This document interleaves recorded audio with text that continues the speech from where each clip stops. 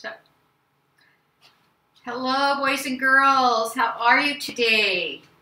I hope you had a good week and you had to get back into school. And I hope you're adjusted and ready, working hard. And pretty soon you'll have another vacation, but work really hard. Good to see you. We're going to finish up our lesson from last week, and I hope you remember that we were talking about another highway sign, and it was merge. Can you say merge? Merge. And we kind of talked about how we merge together. And learning about merge is something we can do in our life, because when we merge, we come together and work together. And it doesn't matter who goes first or second, but being together. So I hope you remember that. So let's look at our main focus this week was we must come together and work as a team for God's glory.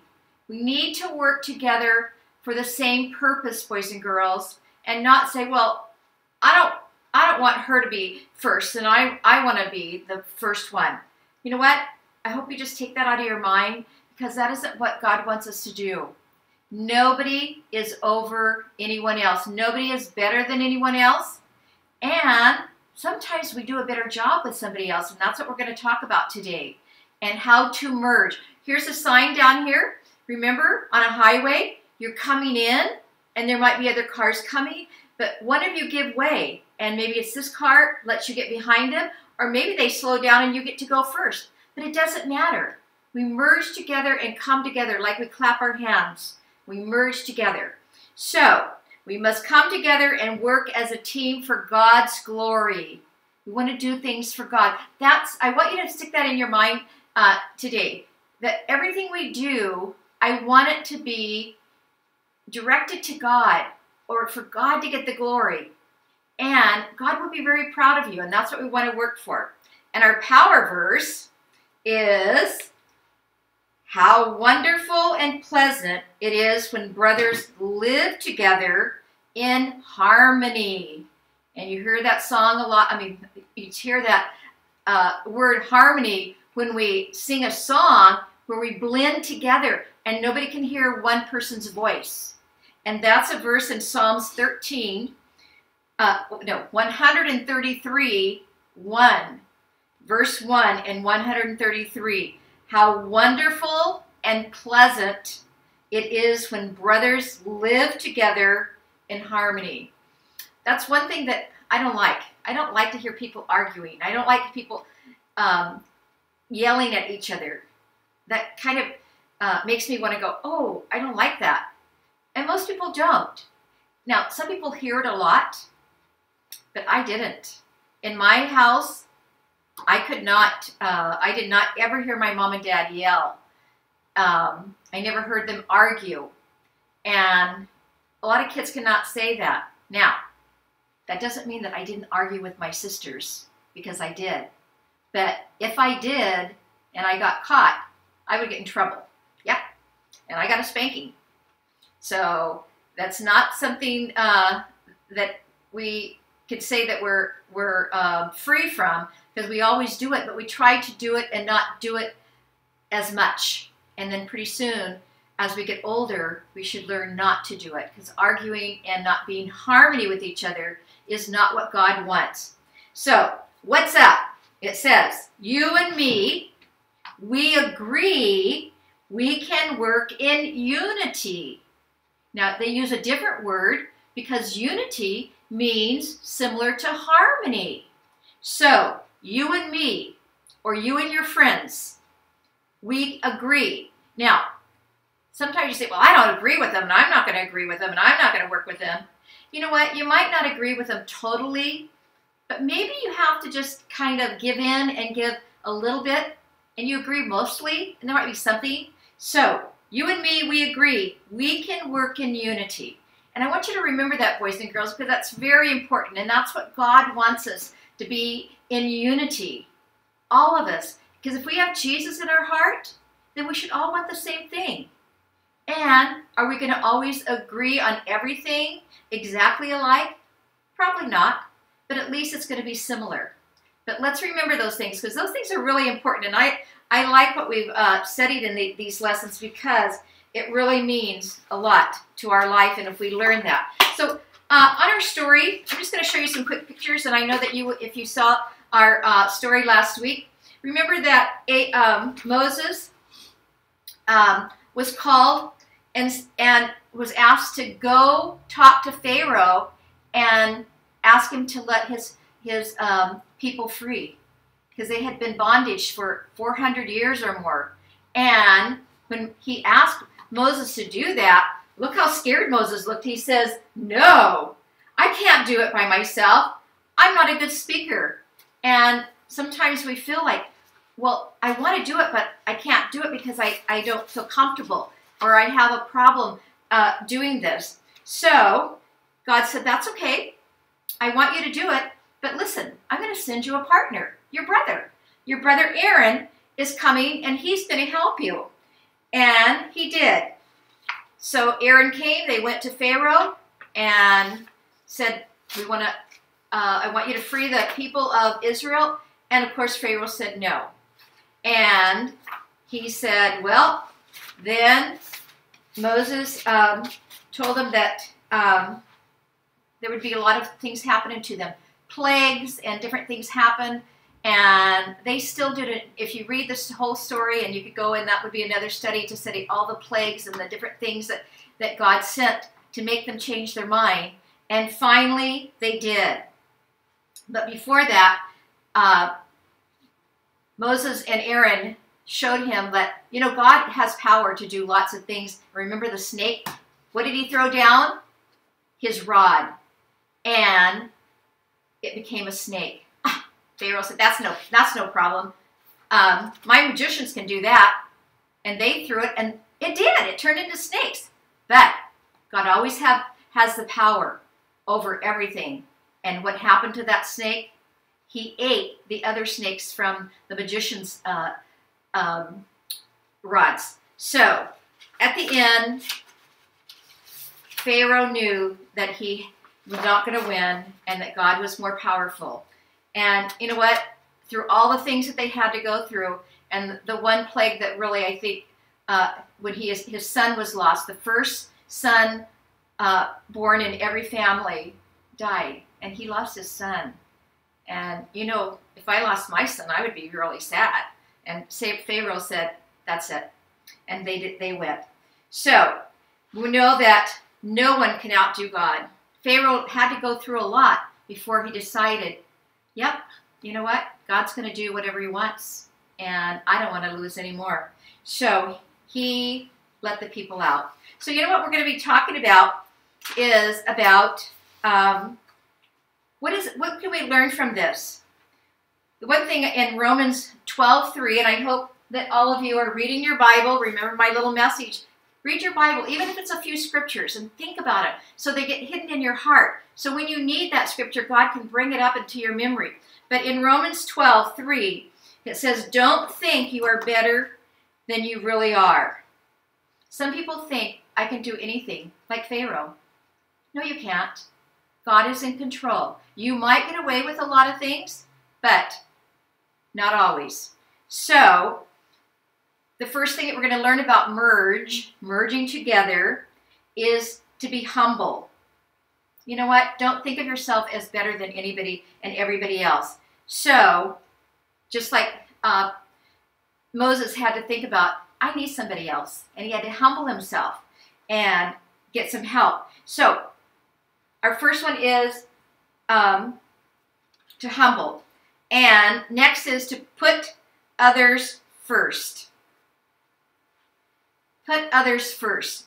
So, it would have been easy after Aaron came and worked with, I have to think of the names, Moses, to say, hey, wait a minute. Because Aaron was doing the talking and getting the recognition, and Moses could have said, wait, God called me first. You're not the most important person in this action. And he asked me first, but I said I can't do it, and then he brought you. So I'm the most important person. No. So make sure you put others first. It's okay to be second. And God doesn't look at people as you're the best and you're the next. No, everybody is equal. So don't put others behind you. Put others first. Many times in our lives, we want to take all the glory for ourselves. We want to be in the spotlight. And we do. We want to be noticed. But you know what? People notice you. And you don't have to be right in the front. People that get in the front and do that, people that are watching saying, what do they think they are? So you boys and girls, think about that. Put yourself in the back or put others first. And it shows your personality has people's heart at the best. You see people at the way God wants you to see them. So that's what we do when we're merging. We merge together. And you know what? Most of the time, we should be equal right beside each other and are helping and working together. And that's what that means. Put others first. Another verse in Romans 12:10 says, honor one another above yourself. So honor other people. Look what God did for us. You know what? He put us first because God saw all the things that were happening in the world. And you know what? He gave his son. And Jesus came down and put others first before himself. And he died for us, boys and girls. And that's why we can have him as our Savior and know that we're going to be taken care of. But you know who God put first? Us. So if we're going to be like Jesus, we want to put others first. And even though Aaron did all the speaking and Moses performed the miracles, the signs to convince Pharaoh that it was God who sent them, Aaron spoke, Moses Moses did the miracles. They worked together as a team. So you know what? That's what I want you to remember about merging. Now, one person might be out in front, like Aaron was speaking, and Moses was back doing the praying and telling God, I need a miracle, and God tells him, okay, do this. They work together. And I don't know if they would have gotten it done if they didn't have each other. Well, whatever God wants to do, he can do it. But they work together. And you know what? I was just thinking when I was studying this lesson that I was a teacher for almost 40 years, and I like to team with another person. So that means most of you have one teacher in your classroom. Well, when I was first starting to teach my very first year, I met a girl, and she wasn't from the Valley, and we got to be friends because we were both brand new teachers, and we said, wow, what are you doing with this? And we were brand new, so we were kind of asking each other, how do you do this one and how do you do that?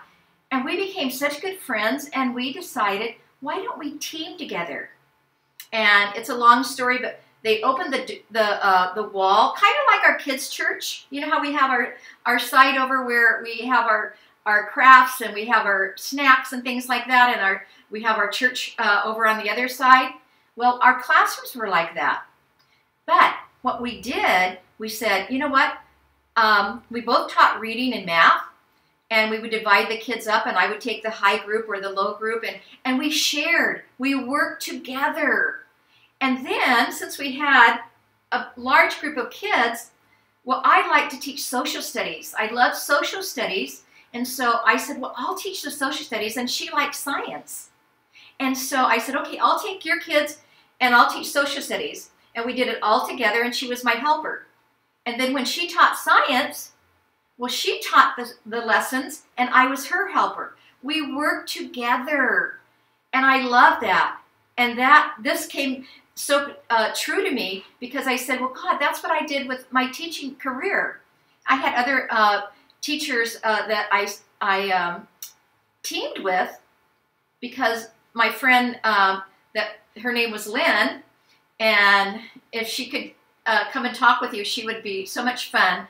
You would love her because she was so much fun, and she was this person, and she didn't live here, and she lived in LA, and she wanted to go back to where her family lived. But we taught together for 7 years, and I had the best time with her. And so then I would get other partners, and we did it. But boys and girls, I had the best teaching career and working condition because I teamed together with somebody that I admired, I trusted, and we did, I think, a super good job. A lot of the kids I still see say, "Oh, Mrs. Denham, you were my teacher. Oh, you were, Miss Davidson was your partner." Yep. So we teamed together. And you know what? I know a lot of you do that all the time anyway. And you work together with some things, people in your classrooms, not now, but maybe your brother and sister. But another thing I thought about when I was studying this, how about a handicapped person? And I've seen some of my kids, some of you, when you saw somebody that couldn't do something, you would run up and help them. And during my teaching, when I taught at De Anza, there was a handicap school next to mine. And so I wanted my students to get connected with those kind of kids. Some of them were in wheelchairs. Some of them couldn't talk. Some of them couldn't, write or do things or read. So I had friends over there, and I talked to them, and my kids volunteered. And they wanted to help those little boys and girls. And boys and girls, they loved it so much. They had certain times that they could go over, not during learning time or academic time, and they would go over and work with those kids, maybe sit down on a rug and read a story to them, or take them outside in their wheelchair and drive them around, or play games with them. But boys and girls, they teamed together with those kids and taught them a lot, that sometimes they loved it so much that they snuck over even when it wasn't their time. Maybe it was on lunchtime, and they would go over and say, I'm gonna play with whatever their partner's name was. And the teachers and the other teachers, the handicapped kids, teachers loved them, have them to come over, but it was at the wrong time. And they would say, "Mrs. Denham, I love for them to come, but it's in the wrong time." And they just love the kids. It wasn't they were getting in trouble, but boys and girls, they love doing things for other people.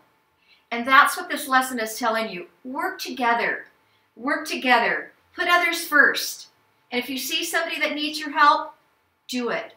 And you know who's telling you to do that or making you want to do that? It's God. Because you put God first in your life, and then you want to put others in your life first. So help them. And God's going to be so pleased with you. So, when you see other people that need help, put them first. Or when you're working, and maybe when you get back to school, hope this reminds you. Don't be, really forceful and oh, I'm the better one. I can do this best. Yes, you might be. But you know what? Work together. And maybe you could teach somebody else whatever you know better than they do. And everybody is not perfect in everything. You always have your strong points, and you do things better, but your friends or other people around you do other things better than you do. So accept that. And you know what? You're going to show the glory of God in your life, and people will see it.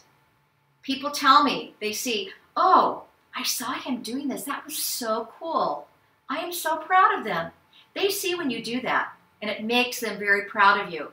And especially when we tell your moms and your dads and your grandmothers that what you did, they are so proud of you. So boys and girls, remember these two things.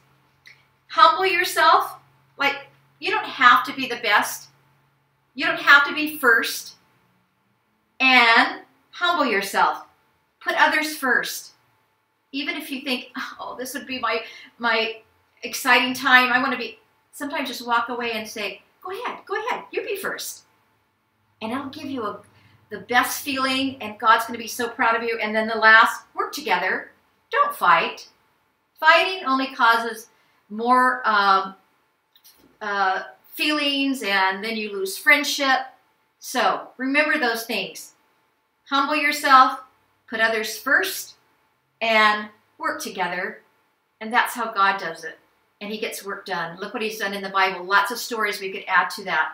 That putting others first and working together. So this is what our merge together. Kind of like clap your hands and woo, we're making a good music and a good sound.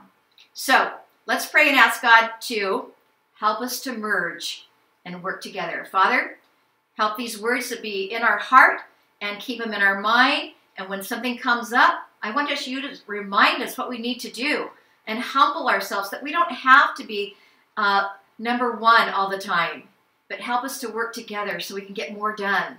And most of all, we want to honor you in everything we do. And if we do these things, you will be glorified and honored in our life and be a witness to other people that, God, you're working through our lives. And I pray for my my boys and girls and students that you will help them in an instant, remind them what they need to be doing. And we thank you, Jesus, because you're the only one that can help us and help us to show your light in our lives. In Jesus' name, amen. So that's a good lesson, and I hope you remember a lot of that, because what is it time for? It's time for our brain drain.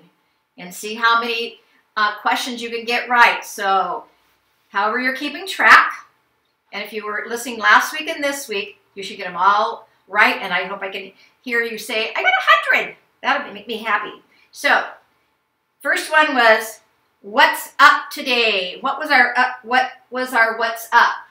That you and me agree? Christians unite. You and me, we agree we can work in unity. Which is it? And the answer is, yep, you and me, we agree we can work in unity. Remember that word unity, together.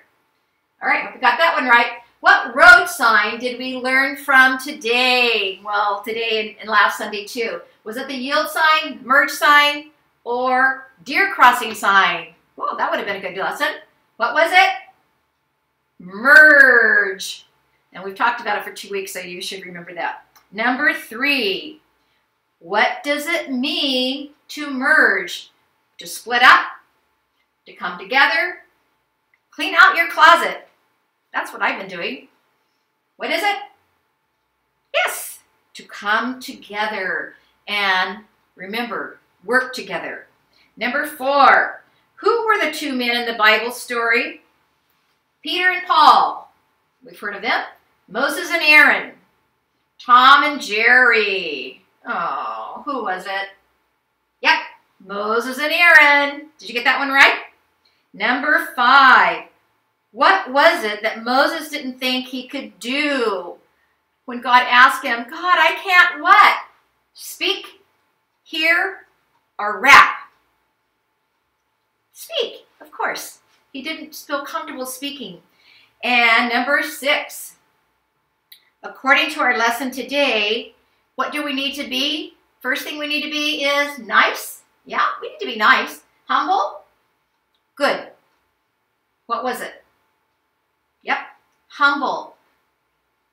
Put yourself up last. Don't put yourself out like I'm the best. Number 7, according to our lesson today, put others, first, last, or down. Whoa, you've seen all of those, haven't you? And it should be, of course, first. Put others first, because people are going to acknowledge that to you. Number 8, according to our lesson today, work how? How are we supposed to work? Hard? Yeah, we should work hard. Together? Yeah. Work out? Yeah. They all have different meanings, but which one goes with our lesson is together. Work together. Get more done. And you have more fun because you can feed off of each other's brain and answers. Number 9, true or false? As Christians, we should work alone. No, I don't want to work with you. God wants you to work by yourself. Is that true or false? And it is false. And you know what? I'm glad, because I don't like to work by myself. I like to work with somebody else because you can learn from them and they can learn from you. And so there's an advantage. Number 10, Where was our power verse found? Was it in 1 Corinthians 3:9? Psalms 133:1? Or Hebrews 5:21? Where was it? Yep, Psalms 133:1.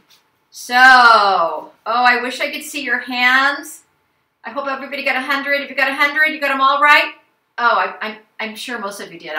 My kids are the smartest kids, and I know that you listen and you've learned a lot. So, boys and girls, this sign has been really important to me, and I've loved it because it helps you to live the life that Jesus wants you to live. Live together and merge together and work together and be humble. Don't put yourself out. You don't have to be in the spotlight. So I hope you had fun, and I hope you learned a lot, and I hope you use this in your daily life. Every day, think about things that you just learned in all of the lessons too.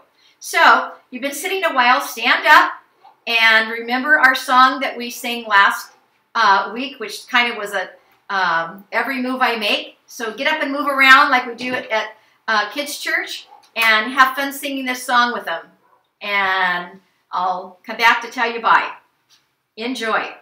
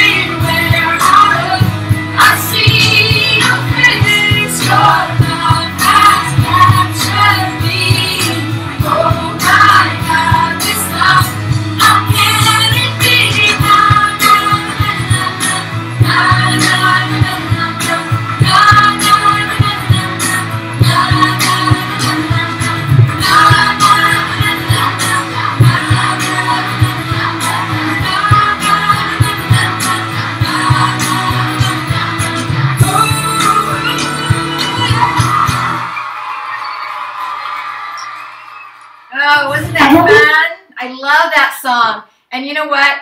I could just picture you guys when we sing that song here, and it almost makes me want to cry because you guys love that song. And you know what? All the words in it mean so much. So rewind it and sing it again if you can. Boys and girls, I love you, and I hope everything is going well with you. And I'm going to bring your activities tomorrow, and I hope you have a good week next week. I'll be praying for you, and you remember all the things you're learning. And don't forget, remember, I always say, read a little bit of your Bible, read your Bible every day, and talk to God all the time. See you later. Bye-bye. Have a good week.